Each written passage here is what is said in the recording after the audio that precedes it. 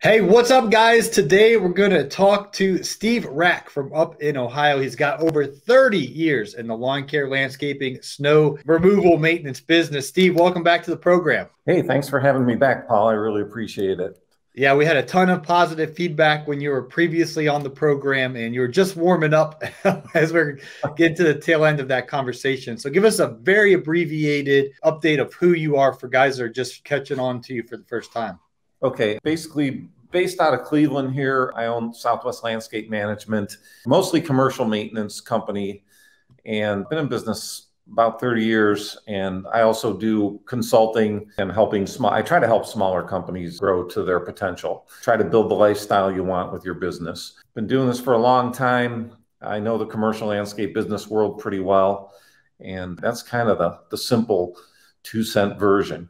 Well, this is really good, Steve. I really would like for you to unpack the commercial landscape business. I'm expert, if you will, on residential. Mhm. And I was coaching a guy yesterday, or actually it was last week. He's from South Carolina, Steve.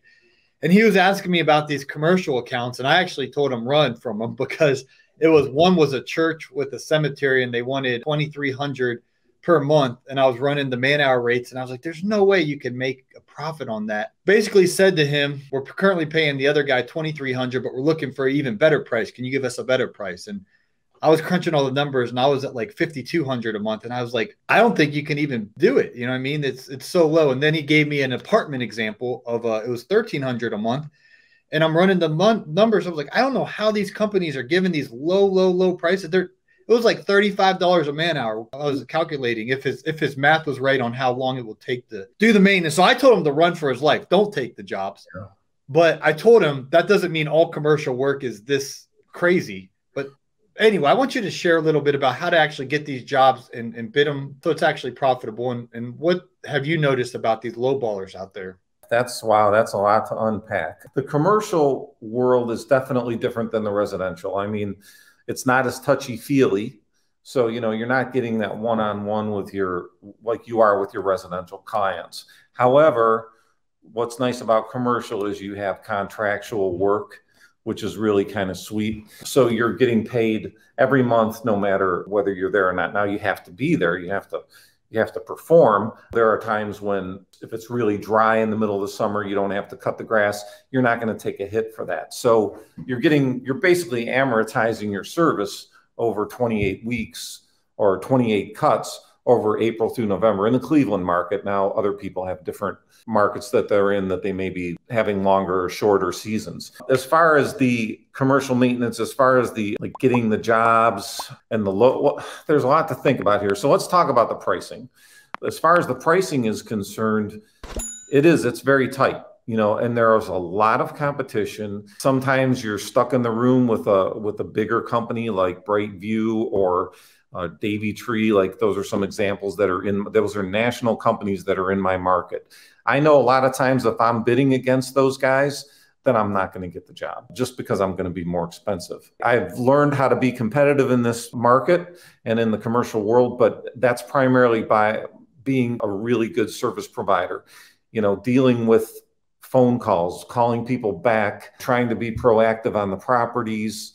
When you're dealing with the property managers, giving them a call, telling them, hey, I walked the property. I saw, you had a couple shrubs that were dead, or maybe you had, you need this area mulched, that kind of thing. It's an upsell, but the customer loves it. So tell us a little bit more about what's going through your calculations, your pricing, so that you know what number to put in. Because you casually mentioned, well, Brightview and Davy Tree are going to be cheaper than you. How do you know what your price is and what you kind of have to stick to remain profitable? And for those who are just tuning in and missed our previous episode, Steve runs about $1 million business up there.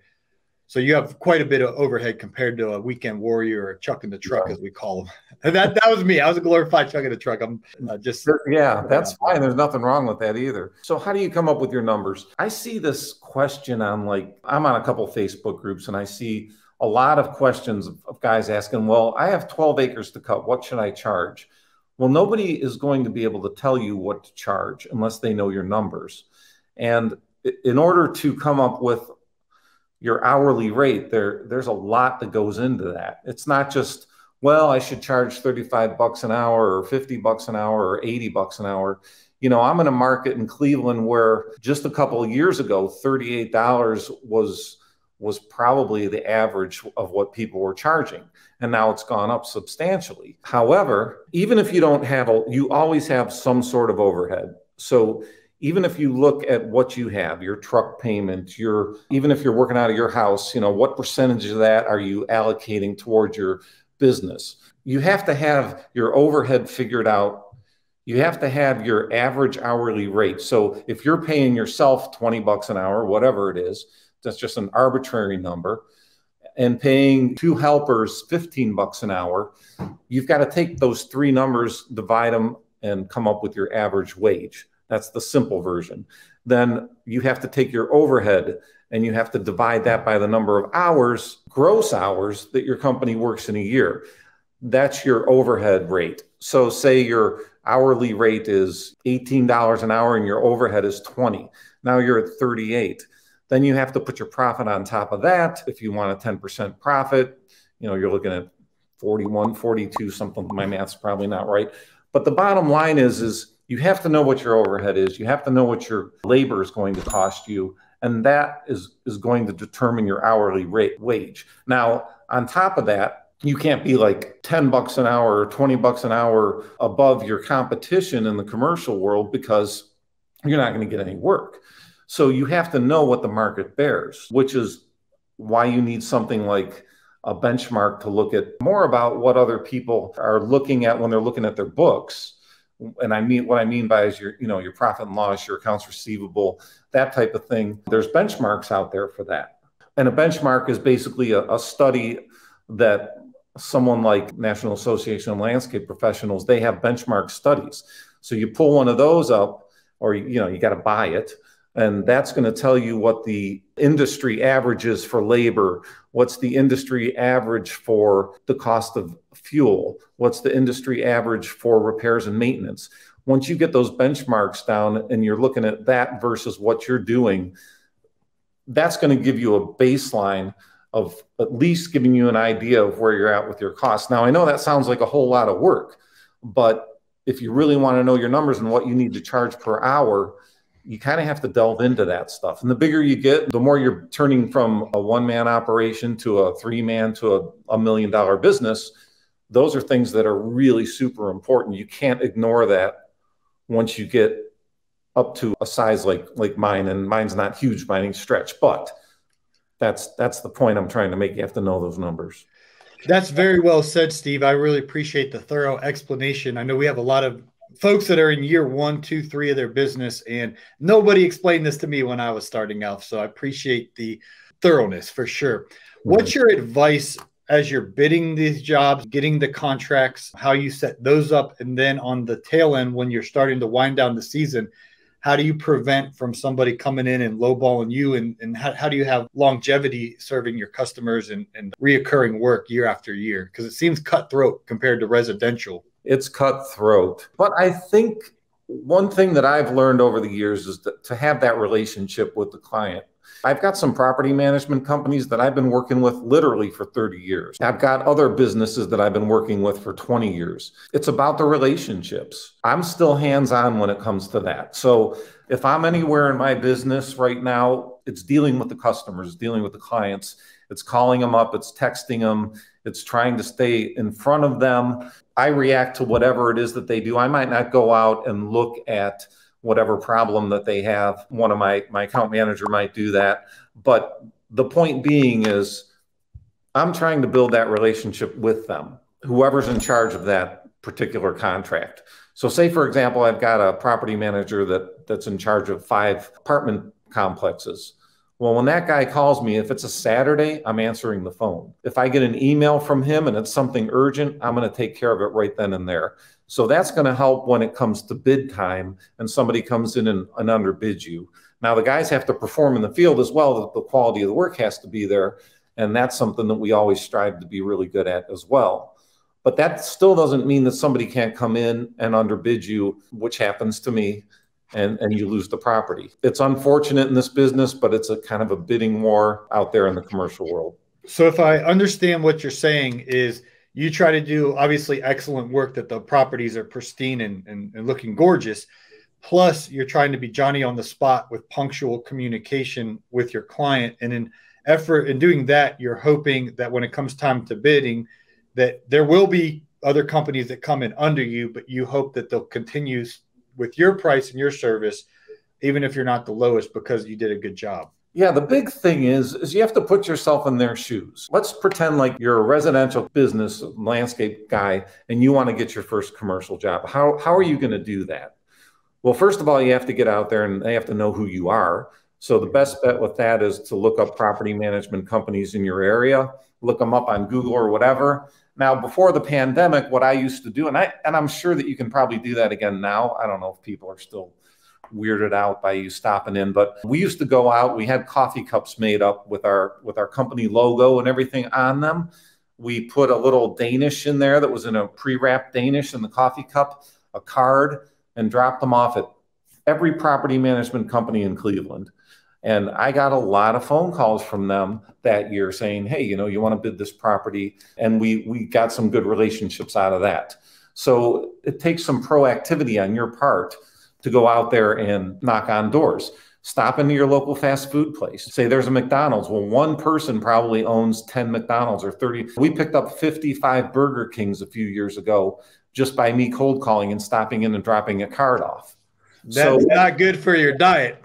No, this is true. But that's kind of how you get your foot in the door with these commercial properties. We were all residential when we started. My father started this company out of his garage and really never wanted to grow it. He enjoyed doing residential work. And then I came on board and we never had a condo association or really anything other than residential work.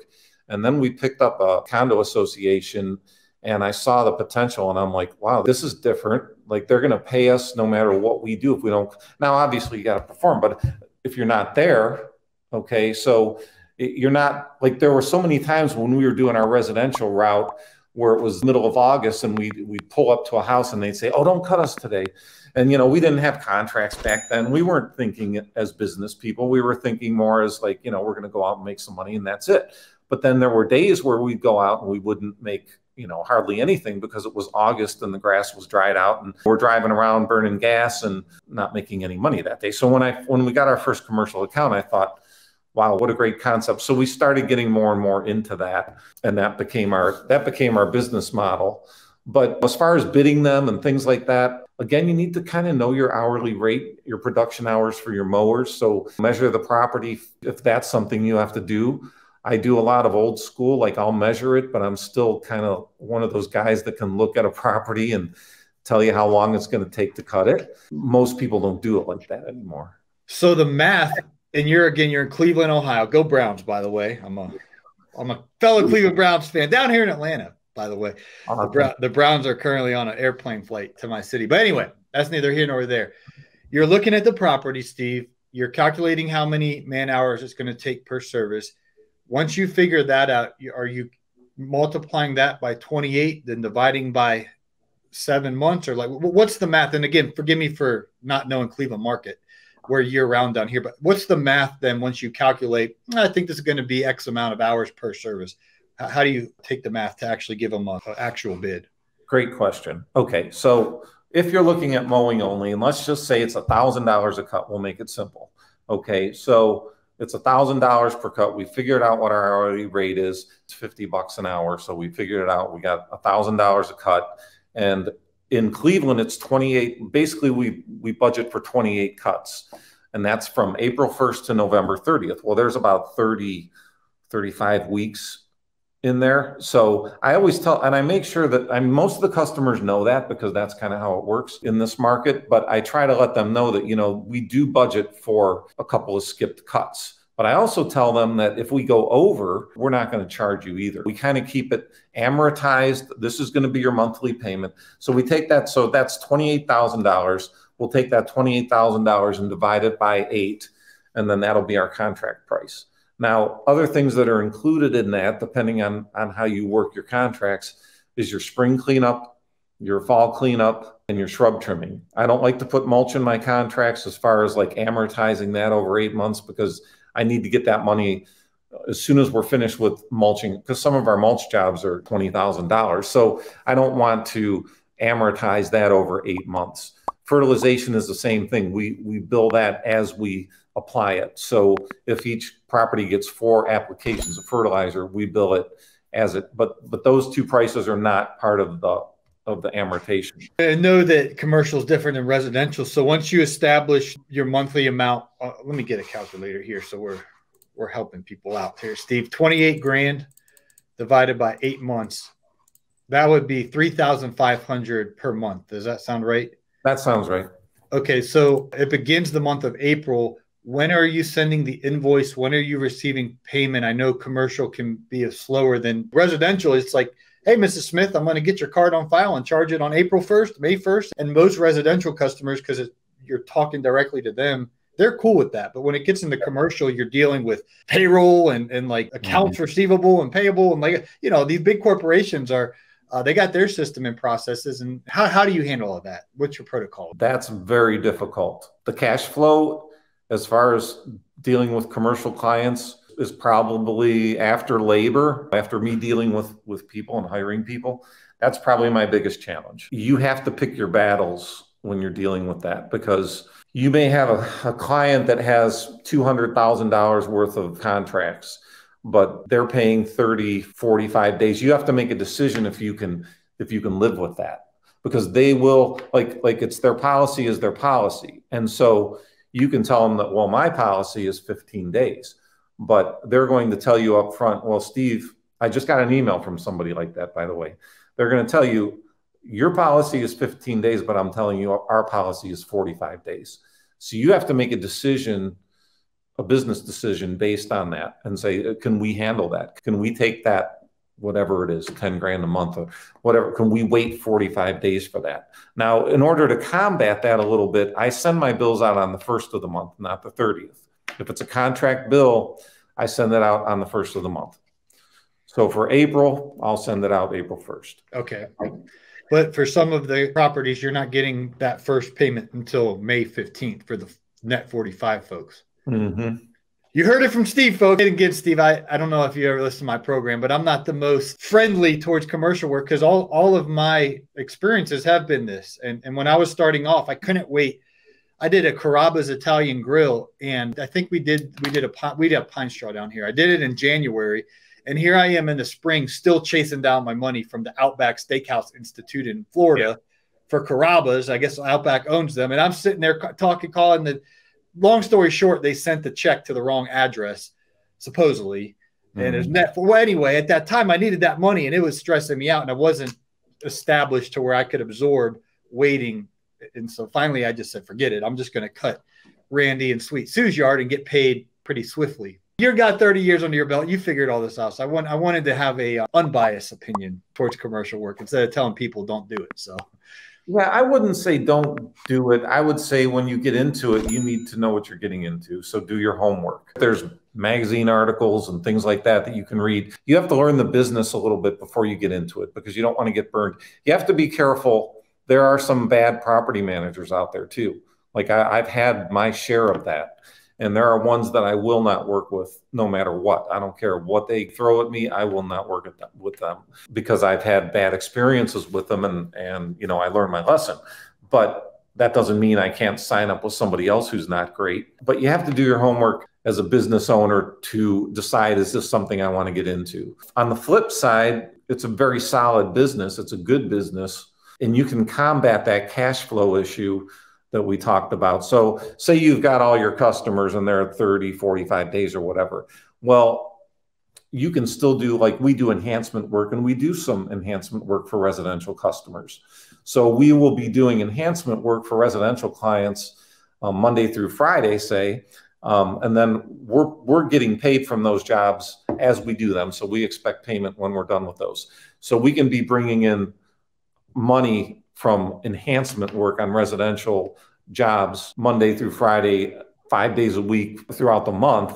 And that helps with the cash flow, if that makes sense. Yeah, totally. You talk about combating cash flow. What are some other misconceptions that people have, Steve, about commercial work that you could also talk into and combat?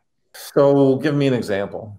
Well, the biggest example is cash flow, and you Yeah. already addressed that. I think another one, and again, I'm not in that world. I dipped my toes in that world, and then I had about 5 sour experiences, and I said, forget this.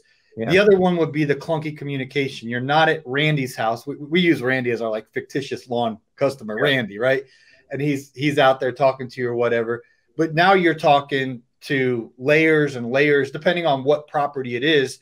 You might be talking to someone out of state. You know what I mean? So that's a misconception. I'm kind of insinuating that I think people shy away from the line of work that you and Brickman and Brightview, excuse me, and Davey, I'm outdating myself here. What other misconceptions, the communication, not being able to talk to your actual customer face to face, or any others that you think of that you want to share? It could be a perception issue. I mean, I have the same kind of feeling like when I'm dealing with a residential client now, because we don't do that many of them. So I think it's more of a comfort factor. Like, you do get to talk to your customers. And I think maybe people are somewhat intimidated by property managers and this business manager and owners and things like that. But you have to remember, they're just people like you, and they're just looking for a good service provider. So some of them are bad apples, but there's some residential clients that are bad apples too. So I think you have to look at it from a different perspective. If you're doing all residential now and you want to try that first commercial job, don't let that first experience taint you or make, no matter what, take that first experience with a grain of salt, because you may not get the right customer. I think it's a matter of like navigating that process of getting into the commercial work. HOAs are a little more like having residential clients versus picking up a bunch of apartments or nursing homes or things like that. But it's a good point that you bring up about the communication. I think it's one of those things where you just have to, there's a comfort level there that you have to get to, and you kind of have to break down those barriers and talk to these people just like I'm talking to you. And that's what I do now. I get a lot of inquiries about HOA. Can you speak pros and cons? Because I know even though we use commercial as a blanket statement, it's different when it's a business park versus an apartment complex versus an actual residential HOA type neighborhood. What are your honest thoughts about HOA work? They're tough. A lot of complaints. It's really hard work. There's 2 types of HOAs. In my neck of the woods, we have like a master association where we're not cutting any of the homes, but we're cutting all the green space. So, we could have a property with 30 acres of green space. They have tennis courts, and they have pools, and they have entrance ways, and they have all kinds of different areas, baseball fields where the kids play baseball, stuff like that. So those type of HOAs, in my opinion, are the best, because you're not dealing with each individual home there. And you're cutting the green spaces, and those are big open areas. You can cut them with riding mowers, and it's not as hand holding like you are with let's talk about a condo association. So when you're dealing with that, you're cutting everybody's lawn, you're dealing with everybody's shrubs, you're dealing with the mulching, you're dealing with the fertilization, and everybody thinks that you should do it their way when they don't have that understanding of, you're not going to use a 21-inch mower on a 100 home HOA where you're doing 100 condos. So they're very, very, they're very difficult. I don't want people to shy away from it because of that, but it's true. When you're dealing with a condo association, you're dealing with a board of probably 3 or 4 people. You're dealing with a president that you're going to have to talk to and deal with. And when I don't have a lot of those anymore. I don't really like them that much. So we don't do a lot of that work. Well, there you go, folks. You've heard it from Steve himself. Well, is there anything we're leaving out here about commercial work that you want to share with folks that are dabbling or thinking about getting into it? I just think if you want to try it, if you want to get into it, don't be intimidated by it. Start with something that's comfortable. Don't take on something you can't handle. You might want to push the envelope a little bit, because you might surprise yourself. I think in this industry, we really need to look at, and I don't want to say anything bad about these big companies, but at the end of the day, do we really want this industry to be like the Walmart? This is what's happening with the Brickmans or the Brightview, Valley Crest, yeah. Those type of companies. There's a ton of work out there. So I'd love to see more guys, even your size, my size, dominating the market and doing a great job. Mhm. instead of having this national companies popping in and just taking over your market, because sooner or later that's going to happen. These companies are buying up. I've had all my friends are sold. Like all my Mhm. friends in this industry in Cleveland, they all sold. Like that, Mhm. they're all sold. They're done. I'm still here. I got a couple friends that are still here, but most of them are sold. We need to combat that a little bit. And I'm not saying I'll never sell, but I'm saying that let's give them a fight. You guys can do this work, and it's good work. You see Brickman driving around or whatever, I call him Brickman. Like, Yeah, I do too. Valley Crest and Brickman merged a few years back, and it's yeah, called Brightview. But for great. those of Yeah. us who've been around for a while, we interchangeably call them Brickman, but they're officially Brightview. I know what you're saying. You know what I'm saying. These companies are consolidating. So I don't know, maybe I'm a little old school, but I think that there's a lot of guys out there that are doing great work, and they're doing, all residential, and maybe they want to try doing the commercial. Transfer that over to your commercial and give it a shot and see how it goes. And the best way to get into it is to try cold calling. I know it sucks. It's not my favorite thing, but it works. You can also go online, find HO. A lot of homeowner associations have the websites now. So you can go right on there and send an email right to the president of the association. I normally will send an email to everybody on the board and say, hey, we're in your area, we're doing this, we're doing that. More so when we were more pursuing that work. I'm not pursuing that work that much anymore. But look into your property management companies, stop in, introduce yourself. They're looking for people too. They're looking for a good company, and say, hey, I can handle, I'm in this area. These are the areas that I service, and I do a lot of residential work right in your area. I'd like to pick up some of your properties, or at least have an opportunity to bid on them. That's so good, Steve. Well, I really appreciate your time and decades of expertise in this industry. I'm absolutely honored to have somebody with your level of knowledge about commercial work share this. You offer coaching and consulting to businesses that want to learn from you. Tell us a little bit more about how somebody can connect with you and kind of get plugged into your ecosystem. I do coaching. My brother and I have been doing like consulting for quite a few years, and we focus on the businesses that are doing $1 million or less in sales. So anybody from 50,000 up to 900,000 can bring us in, and we try to help grow that company and probably just help you with your whatever it is that you need. Like we do a lot of delving into what's going on in your business and like say your goals. And if you want to hire, I want to hire a key person. How do you do that? How to get into commercial sales. My brother does design build. So between the two of us, we can cover all the bases. So we do that. I do coaching on Fridays. I have a calendar online I can't remember if it's 150 an hour or something like that. We can do an hour session and can sign up that way. I'll make sure that Paul gets the info. I also have an email letter that I put out that I can maybe give you guys my email address and give it to Paul, and he can put it in there if you want to put that in there, Paul, so that you guys can sign up for that. And I have a YouTube channel called The Scapers Network. Still working on putting my videos up. I'm not the greatest with that, but I do try to do that occasionally.